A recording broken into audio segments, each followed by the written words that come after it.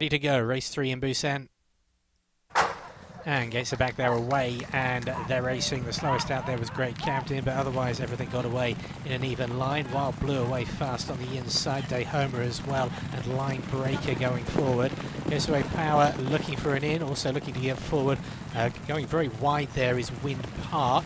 Back to the inside is Chonyoni Gurum. That one will be on the outside of Echo Lady and Great Captain. They haven't quite settled down yet. Line Breaker leads, but is wide as they roll off the turn. From to the inside, Homer in second. And then it is Gillespie Power who's wide in third. Wild Blue, the white cap back on the fence ahead of Chonyoni Gurum, the grey, the second favourite. That one leads Great Captain Echo Lady with Wind Park several lengths off the back. So Line Breaker, who still runs wide around this turn, but does lead by 2 lengths. Homer on the fence in second place. Gillespie Power third and wide, and then followed by even wider Great Captain, who's trying to improve between horses Chonyoni Gurum.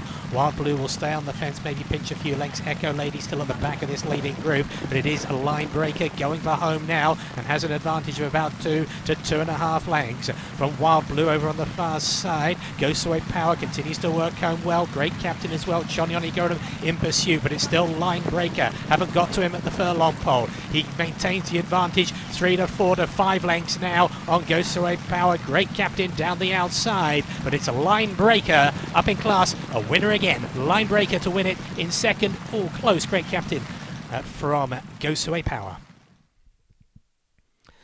Line Breaker, Hyun-myung for trainer Thomas Gillespie and owner Baek Yong-dok, and this 3-year-old gelding, he's by Eurosilver.